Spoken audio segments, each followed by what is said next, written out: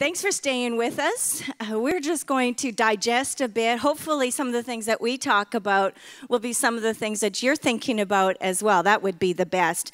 But before we get started, I have a song. Come on, you've been waiting for this all weekend. Let's do this.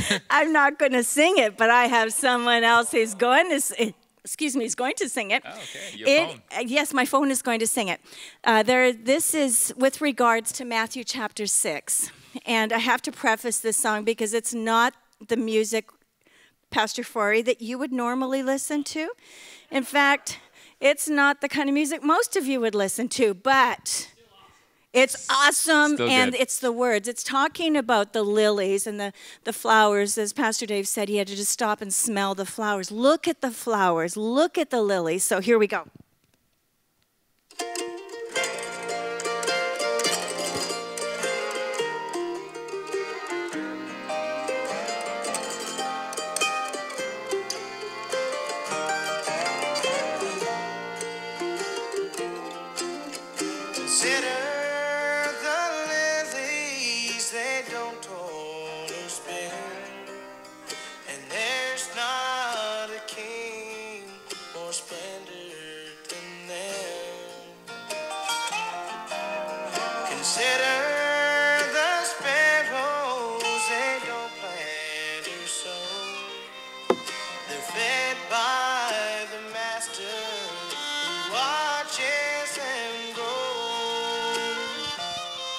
Beautiful. Isn't that amazing? Yes.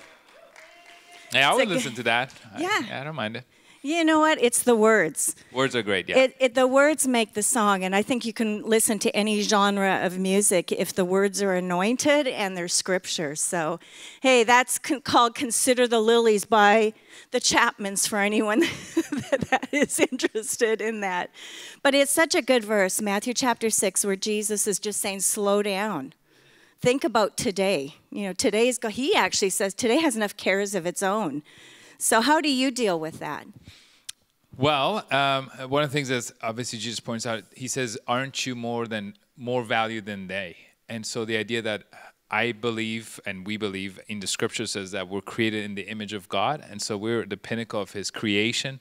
The idea that he breathed life into us. He didn't do that to the flowers or the planets or anything else that he made. He didn't even make the angels in his own image. So when I think about that, I'm like, wow, that's amazing. If God will provide for the birds and the flowers, of course he's going to provide for me as well, because he's also promised it. And so I put my thoughts, as Pastor Dave was saying, on scriptures when I do feel fear or I'm anxious or worried about tomorrow. Then I think about what Jesus said and what the scripture says. And I think about God who loves me and who will provide, because he's all-powerful. He does not lack. He can never lack. And so that's the God that we worship. Mm-hmm. And the fact that he would bring Jesus as a man to let us know that. I really like the first point, that God cares for creation.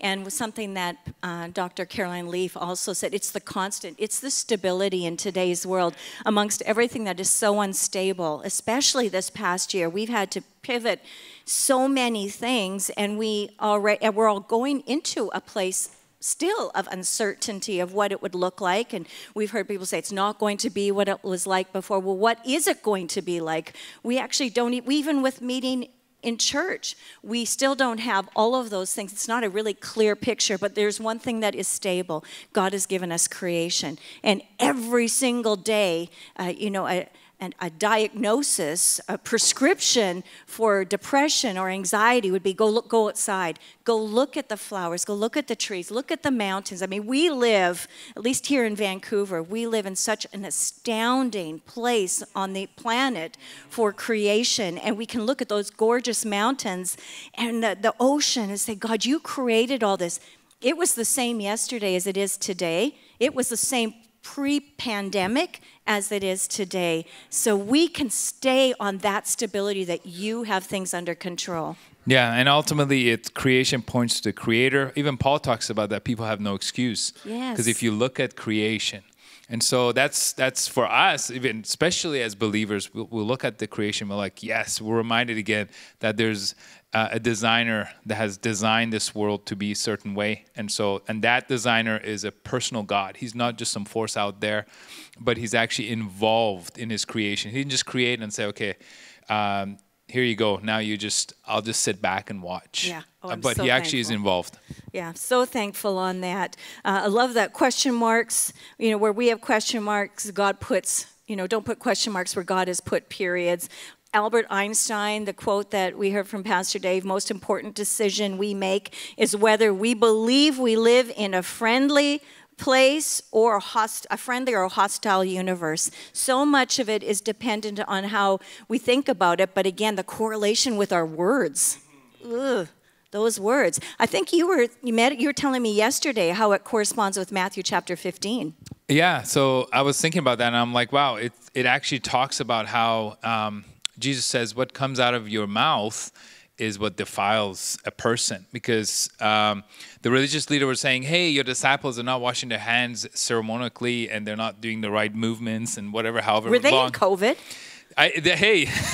They were doing really well during COVID, yeah.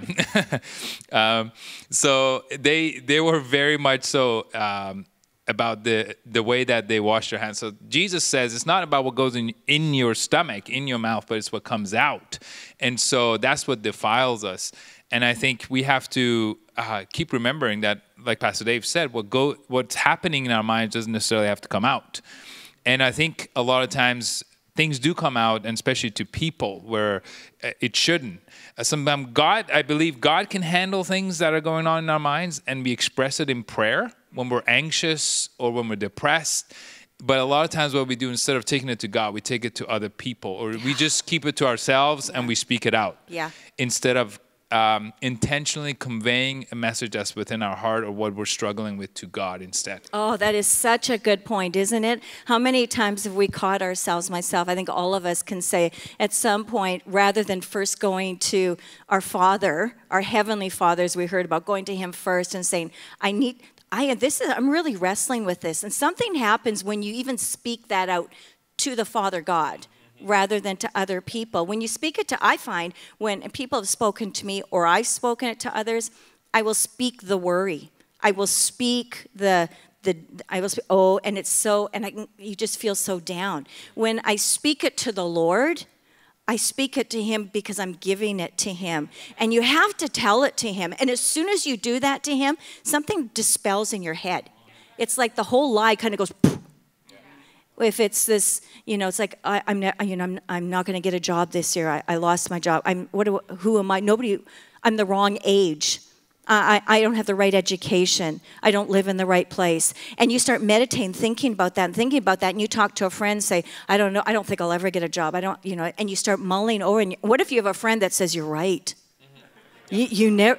I agree. You're in a rough place. Wow, I think I'll pray for you. And then they walk away and they don't actually even pray for you right there. Yeah. It's like, and then you go home and go, wow, now it's really solidified. But if you go into God's presence like that, then Scripture starts coming back to mind. And you say, but you've said that with man it's impossible, but with you all things are possible. And you come out of God's presence with hope. Yeah. And that'll preach. And He comforts, right? He comforts. Whenever you're struggling, He will reveal truth to you. And sometimes He convicts us of sin, or he might tell me, like, Fari, you of little faith, right? Like He did to His disciples, right? And says, don't you know that I'm there? Again, look at the birds, look at the flowers. And I think we have to do what Paul said in 2 Corinthians 10:5, that we destroy arguments and every lofty opinion raised against the knowledge of God, and take every thought captive to obey Christ, like Pastor Dave mentioned that verse. Because we don't ultimately wage war according to the flesh, but we do it. Our weapons are to fight, they have divine power. And so we have to use, like Pastor Brad said, worship God. Use, like you said, use God's word, meditate on it, and then praying and giving it to the Lord instead of just giving it to everybody else, what our worries and anxieties are. Wow. Let's do that. Let's cast our cares to the Lord. Let's meditate on today. Let's stop and look at the flowers. Can we do that today? Put it in your date timer if you need to. Tell someone, say, I am going to make a point right now. I'm actually going to go outside. I'm going to go find some lilies or flowers, or I'm going to go look at some birds in the air, and I'm just going to meditate on how amazing it is God cares for them. God bless you. Enjoy your week. Love you guys.